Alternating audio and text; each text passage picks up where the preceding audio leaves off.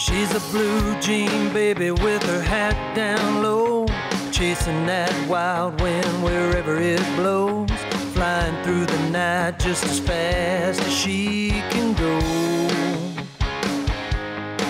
Yeah, it's one right, two left, riding like hell round that clover leaf pattern that you know so well. Sitting just right with the reins in her hands underneath the bright lights, chasing them cans. She's one of those nobody knows out making some noise. Yeah, she's a dark horse.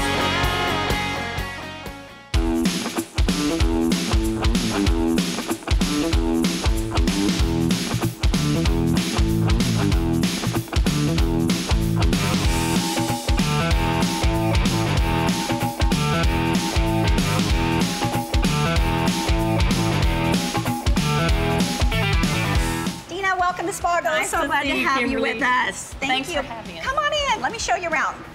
This was Wolfgang's first restaurant here in Las Vegas back in 1991. Oh, wow. We actually opened during NFR, which was really kind of fun. We were the first outdoor open kitchen here in Las Vegas. We had a lot of the cowboys coming up, asking for plates, thinking it was a buffet. And Wolfgang, you know, a lot of people were like, what are you doing going to Las Vegas? So he really has set the trend for fine dining here in the city. And it's not just the city, it's the whole world, right? I think it is now, you know, before it was always New York was kind of the dining mecca, but Las Vegas definitely gave them a run for their money. This is a beautiful place. Thank you. And so you were mentioning having any kind of event and you can do 1,000 people. Where do you put 1,000 Well, people? we actually, between our outdoor cafe, our main dining room, and then we have a private dining space upstairs, balcony space. So when we have cocktail receptions, we have people mingling all over, All up and down. all up and down, And so they rent the whole place at one time. the whole place. Oh, wow. That's awesome. And we All do, kind of celebrities. we do a lot of celebrities, we do a lot of sports figures, we do a lot of political events. So this morning, we actually don't have any events here today. We are basically getting ready to open for lunch service. So we go through, obviously, the majority of what it takes to open up a restaurant in a day. We make sure that things are clean, things are set. We make sure our reservations are confirmed. We make sure that obviously our kitchen team back here is starting to do all of their prep work. This is a lunch and dinner restaurant, so we obviously have a very heavy volume. So we're in the kitchen right now. It's a little bit quiet because we actually haven't got started for lunch yet, but I want to take a minute and introduce you to our executive chef, Eric Klein. Hello, Eric. Nice to meet Hello, you. how are you? Pleasure to have you over Eric, here. Dina Yeah. Kirkpatrick. So Chef, would you mind giving us a little tour of the kitchen? Absolutely. Let me Thank show you a little bit you. what we're working on. Thank you. So right here, our kitchen is very different. We're doing a lot of different things. Actually, we're working on one of your party right here. This is the rice pepper. We're making from scratch for the party for like a house-made rice pepper puff. It's coming excellent. It's fantastic. I love it, Chef. It's beautiful. Cool. Right here. Let me show you a little bit on the bread what we're working right now, so you can see. You can see the guys are working right now, making all the new dough. Good morning. For the bread. Good morning. Right here. So we have prepared also right here for the German party. We're going to create a special menu. We made small pretzels, large pretzels like the German styles. Also, we may also make some pumpernickels. You can try later on to see what's up if that fits what you want to do. We also came up with a new style like the ciabatta bread, basically for like more the Italian themed food, and cherry walnut bread and the multi-seed bread as well. We have right now.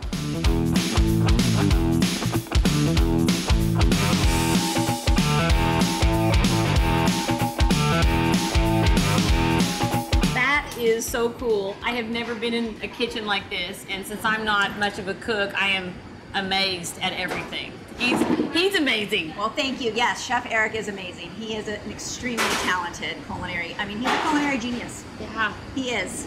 There's nothing he touches that he does not turn into gold. And make special. He really makes our events absolutely amazing. He makes my job very easy, but he's my work husband. Like, we work hand in hand. You know, it takes a team of people to make these events happen. For sure. How long has he been with you? Eric has been with Wolf almost 20 years. I've been with Wolf for 17. So we've all really grown up together.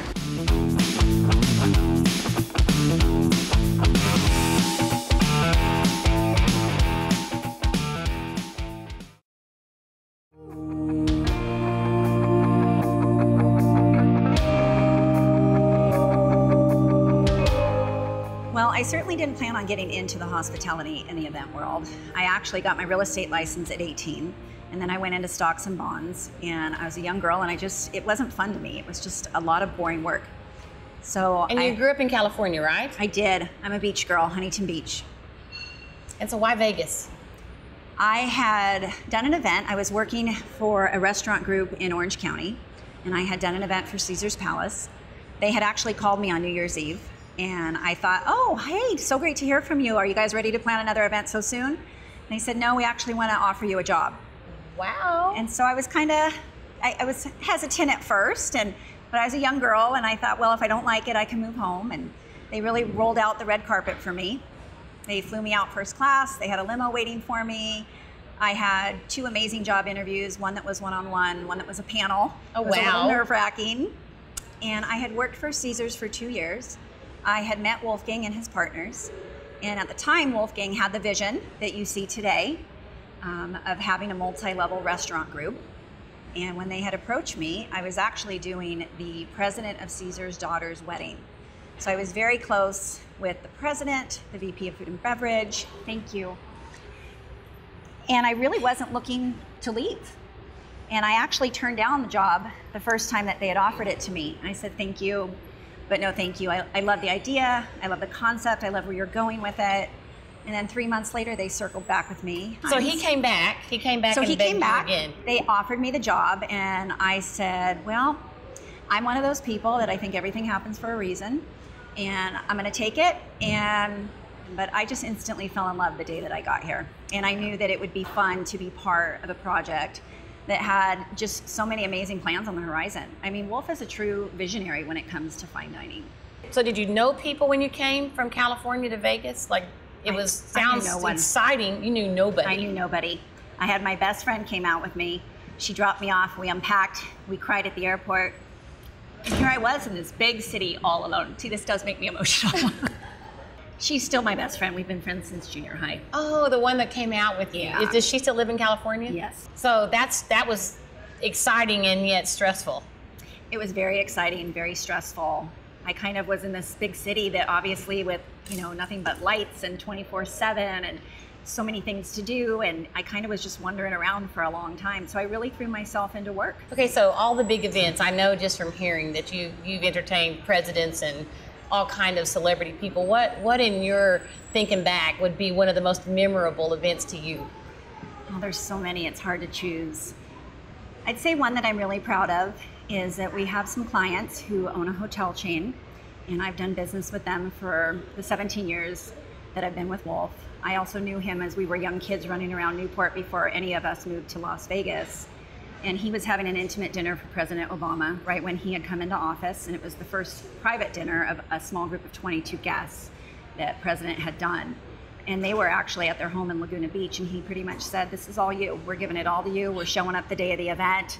And so, my house, my housekeepers, anything that you need, just go ahead and go there. So I figured, well, this is either a make it or break it. It's either gonna give me job security or it's gonna give me a severance package. So it was at their home. It was. So you catered food and people and everything to their home. Everything. All the way up until things that people probably don't even realize, 2 days before when we have a Secret Service come in and they do a clearance of the house and they wanted windows blacked out. So last minute we're going and we're working with our decorator and we're getting foam core cut out and window placements in, painting it to match the house, and just a lot of small attention to detail for these events. And overall right now, Wolfgang has 26 fine dining restaurants. All over the world. Yes. And so you're specific. You take care of all of these here. Do you get to travel a lot too? I handle all of Las Vegas. I handle Maui. I have done consulting for some of our other fine dining restaurants when they open and they're looking to get their fine dining and catering program up and running. So you're busy. I'm a busy girl. And so on the busy girl part, we met obviously because she's a barrel racer. So when I met her, she comes to a clinic and she has a horse and we're talking horses and it's all good. And I could tell she was a little bit different just because she's always so pretty. But I got tickled when I asked Kimberly why she was running barrels. She said, I'm doing that for fun. And yet she's hugely competitive. So my question is, why and how did you decide to buy a barrel horse instead of a golf club? I actually hate golf. I would prefer to be at the spa rather than 4 hours of golf. But now instead I travel 4 hours to make an 18-second run to get back in the truck to make another 4-hour drive home, because that is fun to me. But being a beach girl, we really weren't around horses, so I didn't really have a lot of exposure to that. And then one day, of all places, I was at a client's suite at NASCAR, and I met this lovely gal who reached out to me a couple weeks later, and she's like, hey, do you want to take some barrel racing lessons with me? Because it came up in conversation. And I said, you know what, I would love that. She was a super cool girl, and I thought it'd be fun to hang out with her again. She had ridden horses. I didn't. I mean, I didn't even know how to groom a horse, walk a horse. I knew nothing. So I said, why don't I take a couple private lessons and see if maybe I can somewhat catch up with you? She ended up quitting. Well, after about 3 months of taking lessons, and this is just me, I said, I need a horse. I need a horse. So now I need to buy one. I need to come out whenever I want. I want to be able to ride. And it's stuck with me. How old were you? I started at 40. Wow, that's awesome. So here we are, 6 years later. So the first year after learning to ride, I decided now I need to get a finished barrel horse. So I got a finished barrel horse, and unfortunately I only had him for 10 months because he had some health issues, and then I had to put him down. That's Very heartbreaking challenging. at the beginning. I didn't know anything. I didn't know how to groom. I didn't know how to saddle.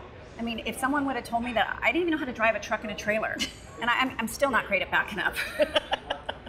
But so it was a lot. I mean, it's been a lot, but I like to challenge myself. And like you said, I'm competitive in the aspect of I don't like to fail at things. So I push myself to succeed at whatever it is that I'm doing. So whether that be my career, whether that be barrel racing, anything in life. Okay, so at what point in time did you realize you were really in love with barrel racing? Like not just the horse and the relationship with the horse, but the barrel racing itself? I'd have to say probably when I had gotten my gelding that I have now. And he has really, I'll never be able to repay this horse for what he has taught me and what he has brought to my life. Until you got him, his name is Sixx. His name is Sixx. His registered name is Honor Double D Money. And he is by Honor Ladybug. He's a direct grandson of Jet of Honor, and he looks just like his granddaddy. And then he is out of Double D Bar Dock. He's just nothing on the bottom side but Dock Bar. Wow. And he is 18 years young, and he acts like he's 5. And you have placed in the 1D on this horse. When I got this horse, yes, he took me from the 3D to the 1D. I did get my pro card just to go out, and I got my permit just to go out and have fun and to challenge myself. Because when I got him, they had shared with me, if you really want to see this horse come alive, you need to take him to a rodeo. And boy, he comes alive. And so at first you went to the slack because you were insecure? Oh, absolutely, absolutely. I was so nervous. It was beyond I'm like, no, I don't want anybody to watch me. I don't want to see this. And then my girlfriend talked me into, my hauling partner at the time, talked me into entering an NAMI rodeo. Let's go ahead and enter the performance. And after that, it was hook, line, and sinker. You know, when I first started entering performances, it was so nerve-wracking. It was like before you knew it, you were in the gate, out the gate. You know, and then by the end of that first summer, which we actually went, the first time that we did this, we went on the 4th of July run. Oh my And so gosh. we hit 7 rodeos in 8 days. And so my confidence was up, you know, and all of a sudden I'm making a run at a rodeo that I absolutely remember everything. Like I remember the turn, I remember what the announcer's saying, I remember the crowds, and it took a long time to get there. It wasn't an overnight deal. I'm just laughing too because everything you've done, you kind of jump all in with both feet. So, No, I'm a nut. you know. I'm a nut. I'm not a normal person.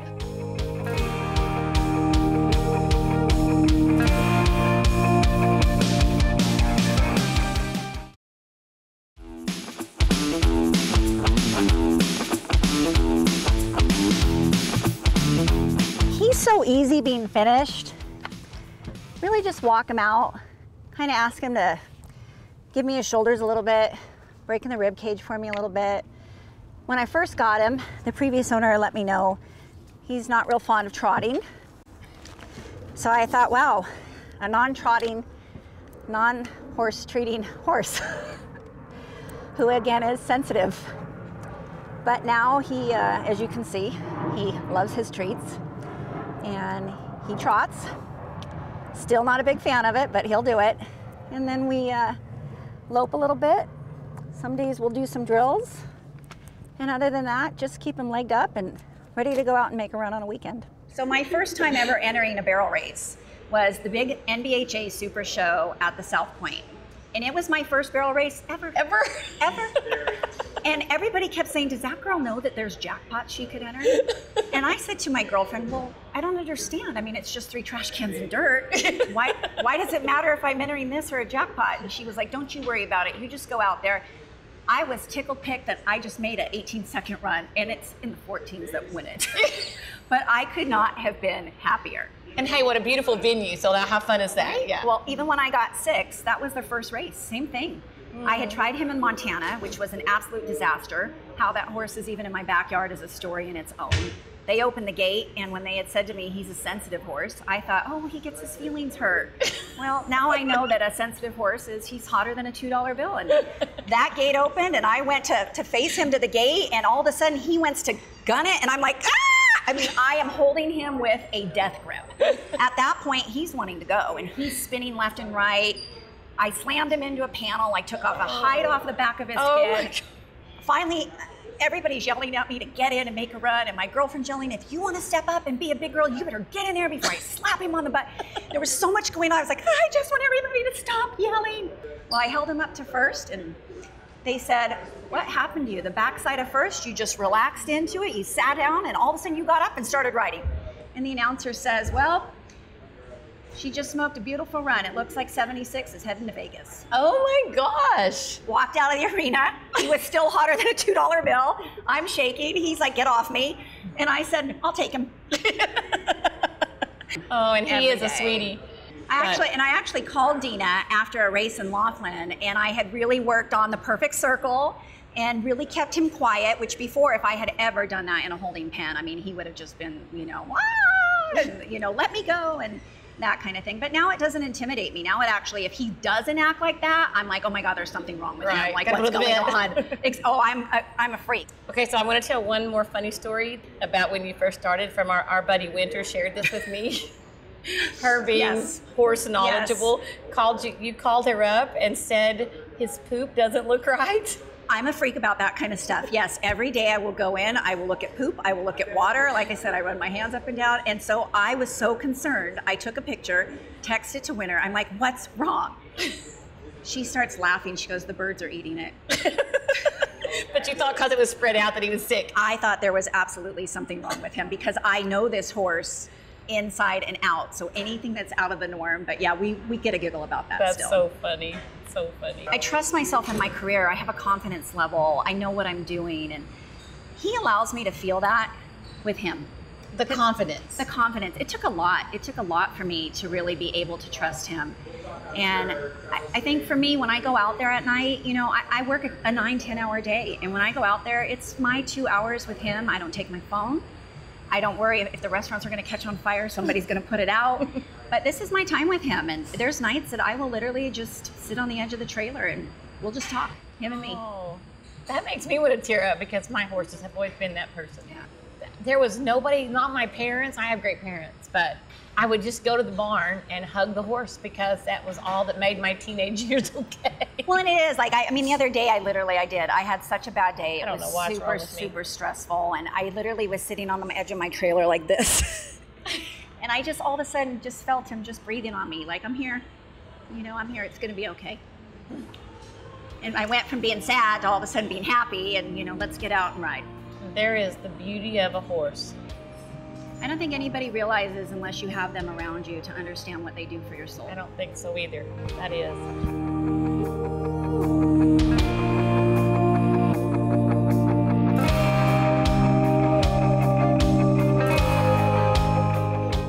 So I think you can see from earlier today at the restaurant, we obviously deal with a very high-end clientele.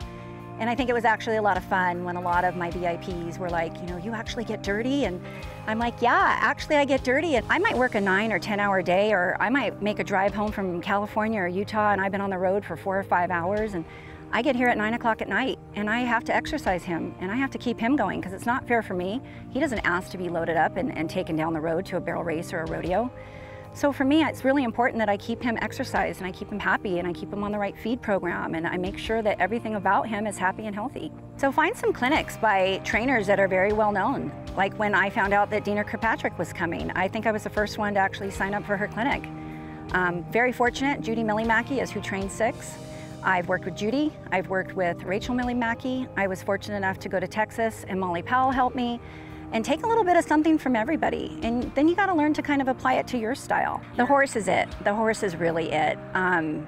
When I got Sixx, my girlfriend had to really sell him on me. You know, she's like, he's a 14-year-old, he's an old campaigner, he's been there, he's done that. And I was like, 14 years old, how much time would I have left with him?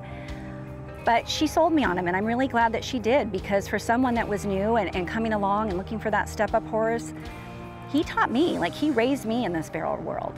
You know, the first year, he scared me a lot. You know, he was a lot of horse for me. And, you know, I'd go to set him in a turn and sit down, and he'd be like, no, you know, it's here. And I'd be like, okay, I got it. But now, I mean, we're a team, you know, and he waits for me now. But I would have never been able to have that experience or know what that feeling is if I wasn't fortunate enough to have a horse like Sixx. It makes my heart so happy. Like, I don't think I could ever explain. This horse has taught me about commitments. He's taught me about trust. He's built my confidence. He's done everything for me. He really showed me what this game of barrel racing is. And the best thing that I could ever do for him is make sure that he's always happy and he's always healthy.